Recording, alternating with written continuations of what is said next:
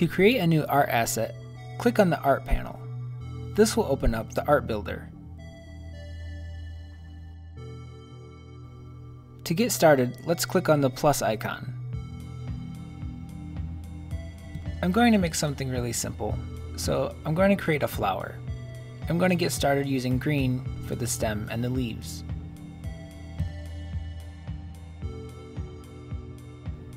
I want to make the flower white, so I'm going to change the color of my brush to white.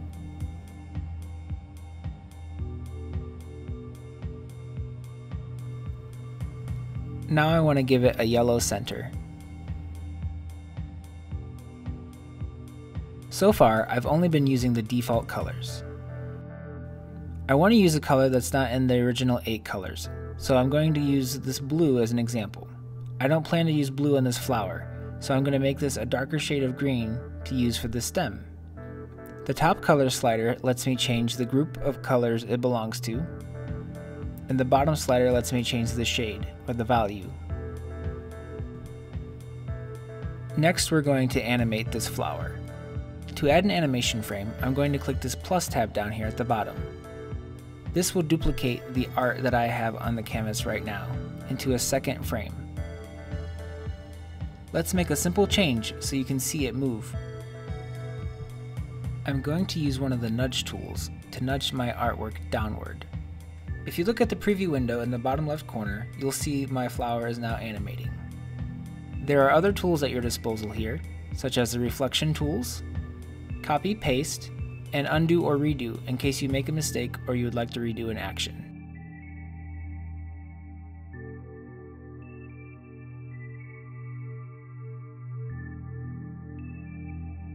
To delete an animation frame, click the trash can button at the top right of the toolbar. This will delete the frame that you currently have selected.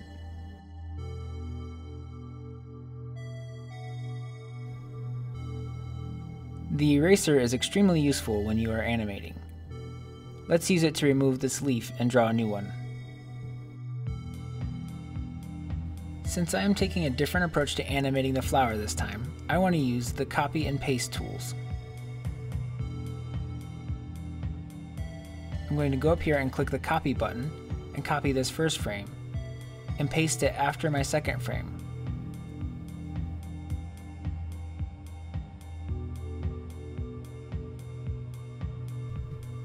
Take a look at the bottom left corner of the screen.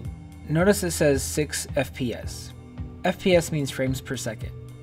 To change the speed of the animation, we're going to need to change the FPS.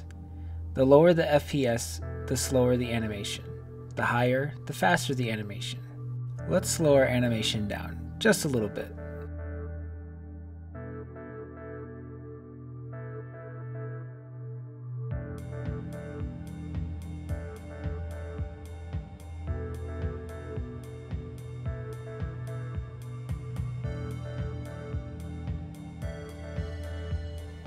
To change the title of your art, click where it says Untitled at the top. You can call it whatever you want, but I want to call this one Flower.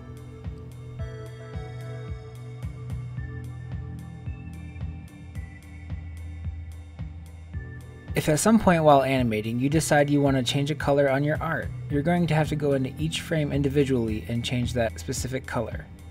In this case, I decided I want my white flower to be pink, so I have to go into each of my 4 frames and change that color to the pink that I want.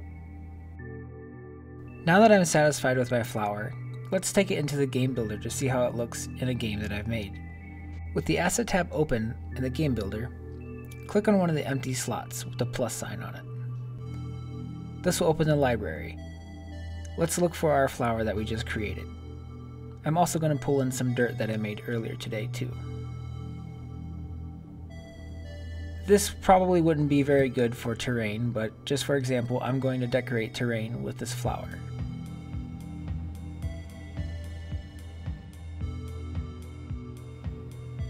I only use green as an example, but you can decorate any of the 8 block types with your art. Let's try it on an orange block.